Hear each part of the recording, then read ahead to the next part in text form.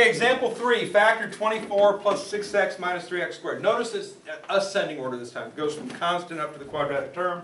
Again, the first thing I would do on my paper, if I see this in my book, is I would transfer it to my paper in descending order, quadratic term followed by linear term followed by constant.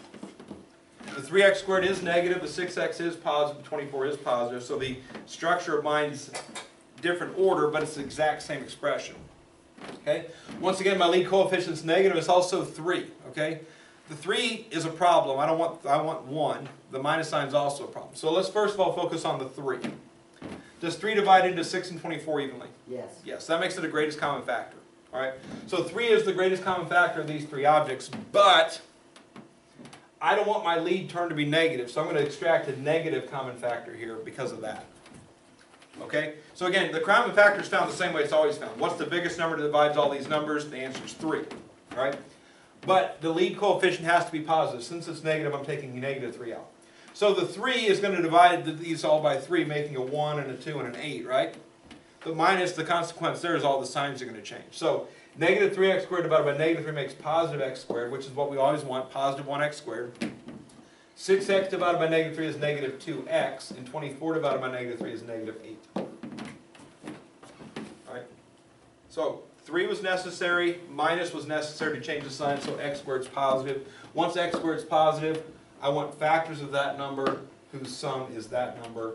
And if we make the chart here, factors of and sum, we got negative 8 for factors and negative 2 for a sum. It's the exact same scenario the last problem was. We're trying to create a negative product, which is opposite sign numbers. We want the sum to be negative, which requires the bigger number to be negative. If I start at 1, 1 times what? 8. 8, and 8 has to be negative, right? 2 times? 4, and 4 has to be negative. 3 doesn't go into 8, 4 we've already gotten, so there's a whole list. Nothing's been left out. 1 plus negative 8 is negative 7, 2 plus negative 4 is negative 2. This is the correct pair of numbers, so it is factorable, and we get x plus 2, x minus 4 is the factor form of this part. Negative 3 is still part of the answer because we've already taken that out. So if you have a common factor to take out, make sure that extracts with. Okay. Real quick, just before I go to this next problem, because all these problems have been really simple. We've gotten like 2 ways to do everything, right? Let me just give you an uglier one, just for fun. X squared plus, let's say 19x minus 120. Let's go with that one. Nice. 120. That's ridiculous. That's big. All right, so I just want you to see the process here, because I don't think anybody right off the top of your head, hopefully, maybe you can, but probably right off the top of your head, you're probably not going to find that one immediately. So let's just go on that assumption we can't find that one immediately. We want factors of negative 120 whose sum is positive 19. So, opposite signs make the negative, right?